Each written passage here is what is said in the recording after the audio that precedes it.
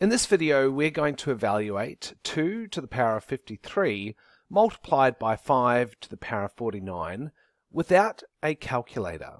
So the first thing we're going to do is express our powers in expanded form. We'll start with 2 to the power of 53. What does that look like?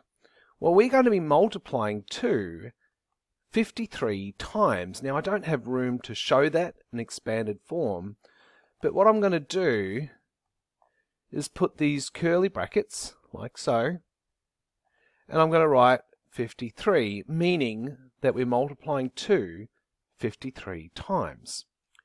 Now we'll do the same thing with the 5s. We're multiplying 5, this time 49 times. Once again, I can't really write that down. I can't fit that on the page. So I'm going to use my curly brackets to show that I'm multiplying 5 49 times. Now the funny thing about multiplication is it doesn't matter what order you multiply things in. For example, 3 times 4 is 12 and 4 times 3 is 12. You can swap the order when you multiply numbers. And that's what we're going to do here. We're going to do this. We're going to go 2 times 5 times 2 times 5 times 2 times 5 and so on. Now, how many times can I do this? Well, some of you might have worked out that we can only do this 49 times. Why 49? Well, we only have 49 5s, so we've used up all the 5s. We still have some 2s left over. How many 2s do you think are left over?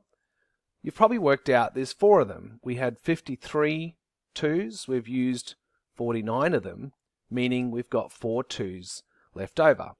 Now I can't just get rid of those 2s, so I need to write that at the end, that we've got 4 2s left over, like so. Now you might have noticed that 2 times 5 is 10.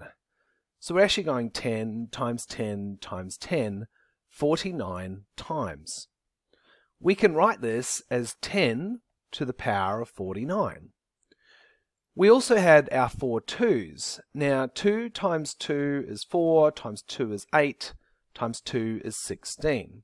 So we have 49 10s multiplied by 16.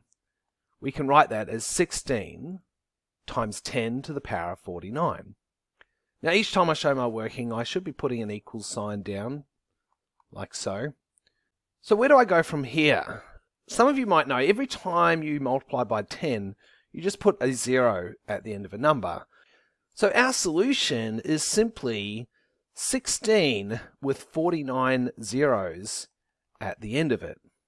Now the problem we're faced with here is that we know the solution, but we still can't write it down. It would take too long to write down 49 zeros. What do we do in this situation? Well, we have to use something known as scientific notation. And scientific notation looks a lot like our solution over here, with a slight difference. When you use scientific notation, it actually has to be written in the form 1.6. You aren't allowed to write it as 16. And that's fine, we can do that. We simply need to change this to a power of 50 to make up for the fact that we put a decimal in between the 1 and the 6. Both of these solutions are exactly the same, it's just that one of them, the one down the bottom, has been put in correct scientific notation form. In fact, let's look at what happens when I work this out on a calculator. 2 to the power of 53 multiplied by 5 to the power of 49 gives me 1.6 times 10 to the power of 50. You will notice that the calculator also gave us a solution in scientific notation. The calculator also cannot fit the whole number, so they had to use scientific notation, just like us. Anyway, that concludes our problem for today. Hope you enjoyed this video. If you did, please subscribe and click the bell notification icon.